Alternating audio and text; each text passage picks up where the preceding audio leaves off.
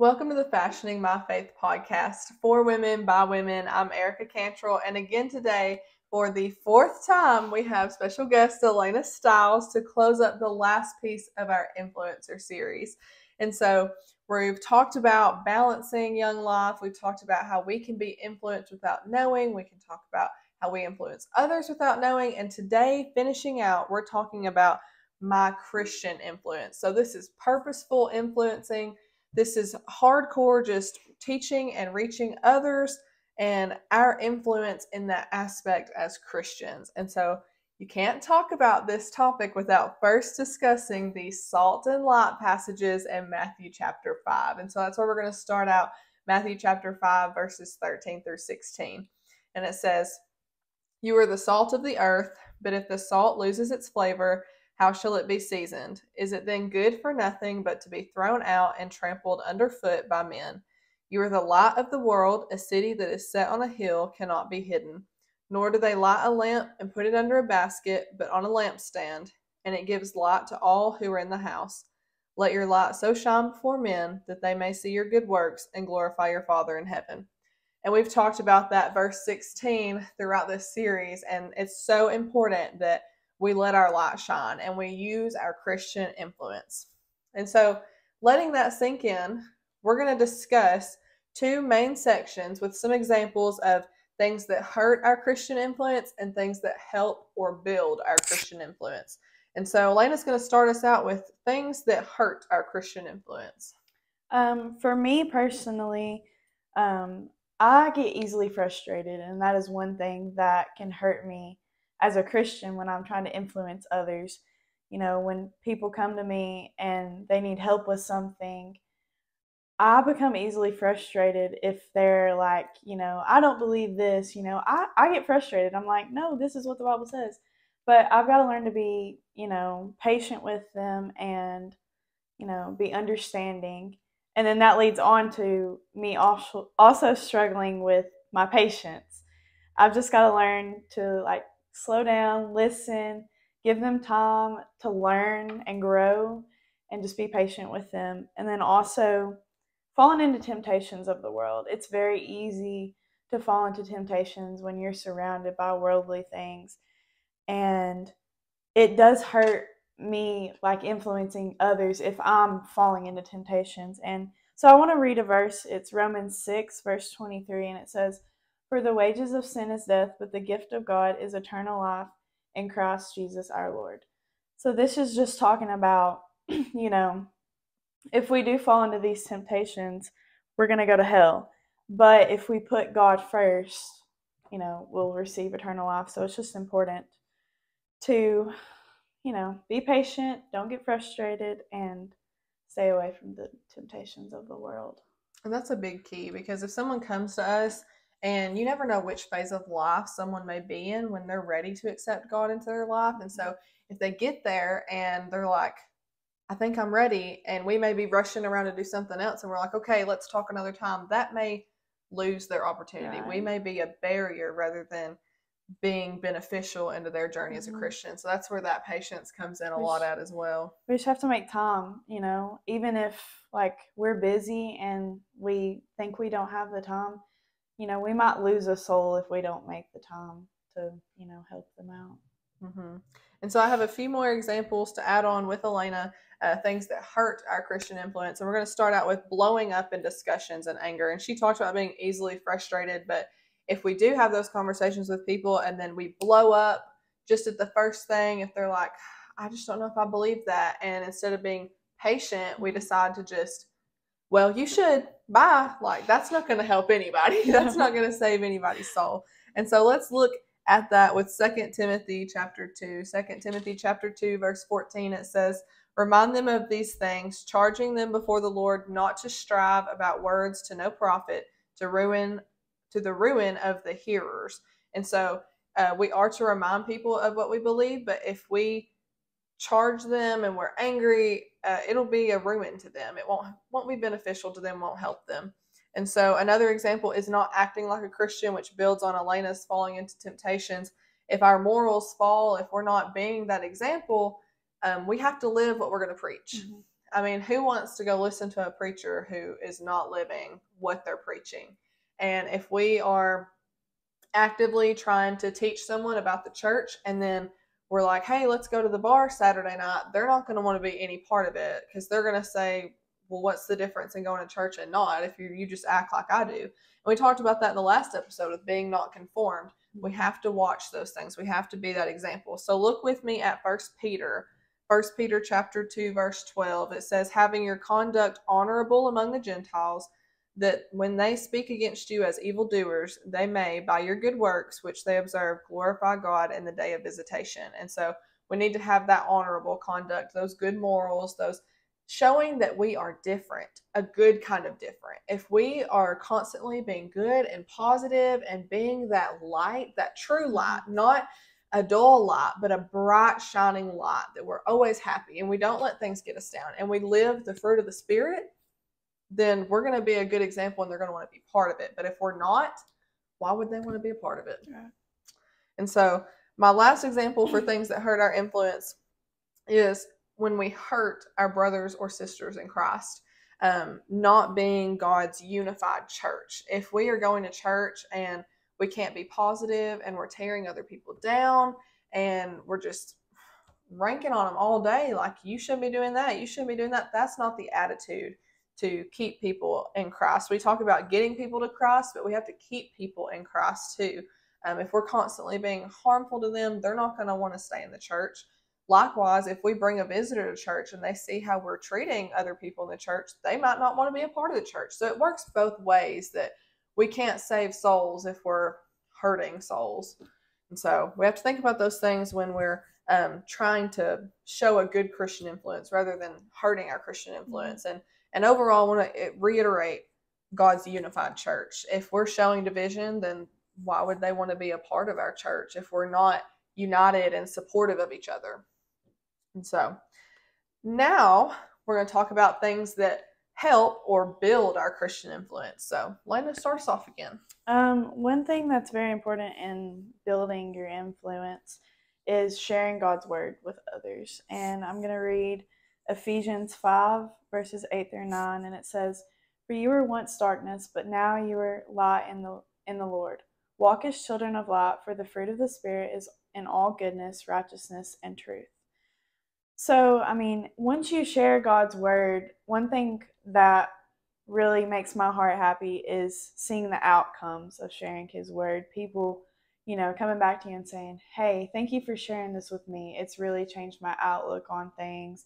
And, seeing people grow and become stronger Christians and stronger in their faith. That's one thing that really builds me up and makes me happy.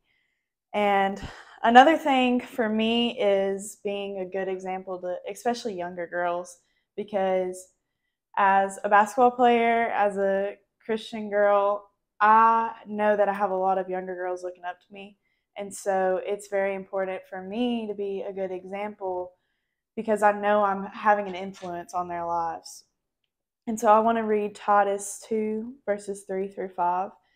And it says, the older woman likewise, that they be reverent in behavior, not slanderers, not given to much wine, teachers of good things, that they admonish the young woman to love their husbands, to love their children, to be discreet, chaste, homemakers, good, obedient to their own husbands, that the word of God may not be blasphemed. So there it's talking about older women are supposed to be a good example and influence younger girls to live the right way, to, be good wives in the house. And so that's important when you're trying to influence others. And then one last thing for me especially is just being caring and loving and supportive towards others. Like, somebody might be struggling with something, and just being there to listen to them and show them that you care about them and that you love them is very important. Because, like, for me personally, I like to be shown love. I like to be shown, hey, you're cared for. Like, you're not the only one going through this struggle. And so looking at John chapter 15, verses 12 through 13, it says, this is my commandment, that you love one another as I have loved you.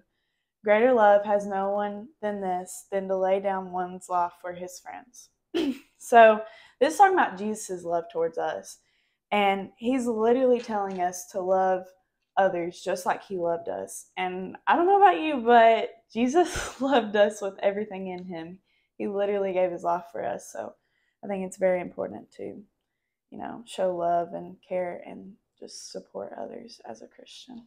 Those are big parts of building our influence, because if we can live out those ways, if people see us sharing God's word, that builds our influence. If people see us teaching younger girls, that builds our influence. If we're supportive to others, that builds our influence. Those are all great examples, because if we're seen doing those things, people are going to look to us more as that influence, rather than just thinking, oh, they're a lukewarm Christian. They're just kind of there. Or even worse, thinking that we're not an influence. And so those are great examples. And to build on them, I have a few myself as well. My first one is living by example. And so that goes into when we're teaching those younger girls, it talks about doing it by example. But look with me at 1 Timothy chapter 4. 1 Timothy chapter 4, verse 12 says, "Let no one despise your youth, but be an example to the believers in word and conduct and love and spirit and faith and purity." And so all of those are by example. You can't be an example if you're not living the example. And so by doing these things, it's one way to build our influence.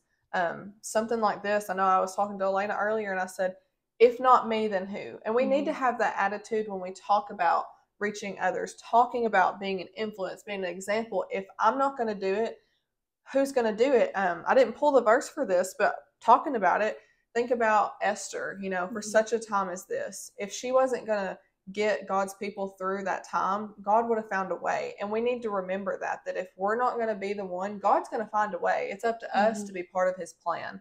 And so doing that is living by example. Being friendly to others is one of the best ways to teach them about God. I've told you before in episodes how my mom is a school teacher. Part of using her talents is, while she can't bring God up first, she can be that example by her friendliness to her students, that they can see what Christianity is supposed to look like. And so look with me at Proverbs chapter 18. Proverbs 18 verse 24 says, "A man who has friends must himself be friendly, but there is a friend who sticks closer than a brother."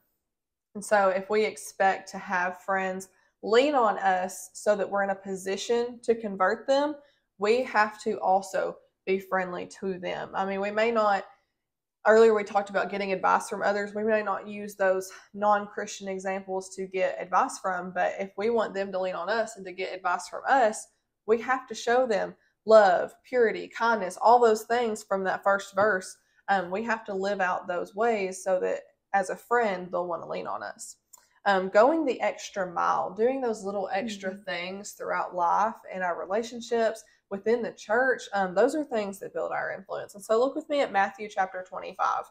Matthew 25 verse 40 says, "And the king will answer and say to them, Assuredly I say to you, inasmuch as you did it one of the least of these my brethren, you did it to me." And so this is when Jesus is speaking, and he's talking about, when I was hungry, you fed me. When I was thirsty, you gave me drink. It's kind of like with the Good Samaritan, going that extra mile and helping someone when they're down. That can be the difference. That can save their soul, and that builds our influence. If we see someone walking down the street and we just keep our eyes straight and we just drive on by, they may recognize us, and then they'll think, well, what a Christian they are to not help. Or we have to be mindful of what we're doing, not for the praise of men, but so that we are living a life Christ-like, the life that Christ wants us to live, just like he's talking about here. When he's down and we do something, that's how we're treating him. If we have a friend who's down in life and we're not doing anything for them, we're not doing anything for Christ. So going the extra mile builds our influence. Having calm discussions. And so we hit on this with things that hurt our influence and getting frustrated and blowing up, but having those calm discussions, very understanding, very level playing field. No one's going to want to have a conversation about beliefs if they think you're going to sit there and be all, oh, I don't know why you believe that, but I believe this. Like, you need to be calm and chilled out. And if you have a discussion with them and they decide not to convert, it is not your fault, but you're not going to convert them with a hateful attitude. Mm-hmm. So you have to have the attitude of, I will love you even if we don't believe the same thing. I will love you as long as you just hear me out. That's all we need of them. That's all we should ever ask somebody, is to hear us out. Mm-hmm. Because that's the first step, and the steps to salvation is here. And so if they never hear, they're never going to do anything else. So look with me at 1 Peter chapter 3. Before I get too more excited banging on the table, 1 Peter chapter 3, verse 15 says, "But sanctify the Lord God in your hearts, and always be ready to give a defense to everyone who asks you a reason for the hope that is in you, with meekness and fear." And so part of that meekness, being calm and kind and respect to the Lord first and foremost, but being ready for those conversations is just as important as being calm in those discussions. Because if we can't have a defense, if we don't know what we're going to talk about, we can be as calm as we want and nothing's going to come across. Mm-hmm. And so we have to be ready for them, but be calm in those conversations. And so I feel like we breezed through this one as well, because we're already at the conclusion again. And so finishing out, I have a couple points. And first, we're just going to start off with Philippians chapter 2, verse 15. Philippians 2:15. It says that you may become blameless and harmless children of God, without fault in the midst of a crooked and perverse generation, among whom you shine as lights in the world. And so I will start by saying that is might sound very harsh at face value, crooked and perverse generation, but just as true as it was in Bible times when this was written, it's true today. And it's sad, but if you think about all the movements and the woke and this and that, it's all very immoral and evil. And it is crooked and perverse. And as harsh as those are, I mean, sometimes we need something harsh to cut to us to get us to realize just how bad it is. And so in all of this, the point is, we are lights in the world. We are to shine as lights in the world. And so we need to embrace that, embrace our influence as lights, our example as lights. And I'll never forget, I went to PTP in 2022. I almost forgot what year it was. In 2022, and we had a college age lesson, and it was about evangelism in your college years. And he said, we need to convert while the foundation is still being laid. This is the best time for us to be an influence. The best time for us to reach other people is while that concrete is still loose. Because if it hardens up and people get to the age of 50, 60, 70, they're not always as willing to change their entire life for it. Even in their 30s and 40s and 50s, whenever people start getting, I'll tell you, one of the hardest things to do is convert someone after their parents have passed away. Because when their parents have passed away, it will always be hard for them to believe in something with the thought that they may not ever see that family member again. And if we can convert people while they're still young, and think about with college, like, it's their first time away from home outside of their parents' house. I mean, what better a time to work? And for me personally, like, they're not at home, like you said, for their parents to influence them, like, hey, this is actually the truth. But they're also, like, for me, like, personally, I'm, like, wanting to learn more and more because, like, I want to know it for myself. I've been raised up in the church, but I've never really, went out and studied, like, hey, this is actually the truth. And just on my own, just studying on my own, it's really, like, influenced me to just study more and learn more, and also share it with my friends. And a lot of my friends have come to me and asked me these questions. And so, I think it's a very good opportunity and good time to share the truth with them. And if you think about it, where I go to college at, there's a lot of people who are local. Where Alaina goes to college at, there's people from all over the world. Yeah. They're not 20 minutes away from mom and dad, where they're outside their parents' house where they can still run back. If you catch people when they have no idea where anything is, no idea where they want to go to church, grab them, like, hey, come with me, like, be that influence, because they are looking. They have a capacity to be influenced. And so that's a big deal. Now let's look at Titus chapter 2. Just to finish out, again, this is part of the conclusion. Titus chapter 2, verse 8. It says, sound speech that cannot be condemned, that one who is an opponent may be ashamed, having nothing evil to say of you. And so when we think about being lights in our example, part of that is being so conscious. Yeah, that being so aware, being so aware of our speech, our actions, beyond our influence, but our example. Being aware of that and having a mindset of not giving someone anything bad to say about you. That is part of our influence. That's part of how we can reach others. If we get to that point where no one can say anything bad about us, that's what it's all about. We are to live like Christ lived, and they could only make up false things about Christ. They never had anything valid to say about him negative. They had to pay people to lie. And so that's the mindset we should have, is to be aware that if we are living so righteously like Christ, then people can't say anything negative about us. And not so that we can have our nose up in the air or think we're better than everybody, but just so our influence is not damaged by the sin that we partake in. And so thinking about that, thinking about being examples, we need to remember that we may be the only Bible that someone sees.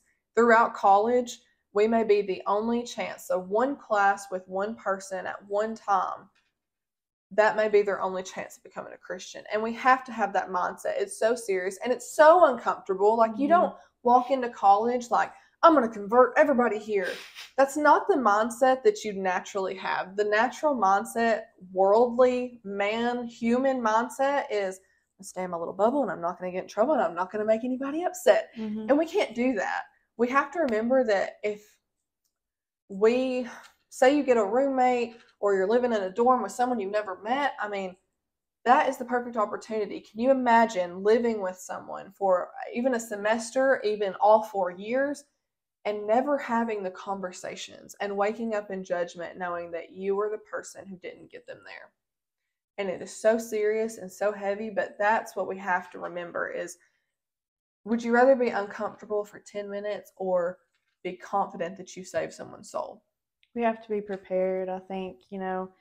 For me, I've had people come to me and ask me questions, and I'm like, I don't know. Like, that is a great question. And it's hurt me, and like, to know that I didn't have an answer for them. And, I think that's another big reason why I've got into studying so much, is so I can be prepared. And if somebody comes to me with a question, I'm like, here you go, here it is, open your Bible and here it is. And that could save a soul, like you said. And so, again, just remember, we are walking Bibles. Everything we do every day, everything that shows our influence, every way that we influence other people, we are walking Bibles. And so, in following Christ's example and being examples and being walking Bibles, I'm going to close with this question. What message is your Bible sending? Thank you. And I hope that you have enjoyed this 4-episode influencer series. I have enjoyed having someone else here with me and not having to do all the talking. And I hope that you got to see a little bit of a different perspective of someone who's involved in more things in a different area of the state. And I just hope it's been beneficial to you. Thank you.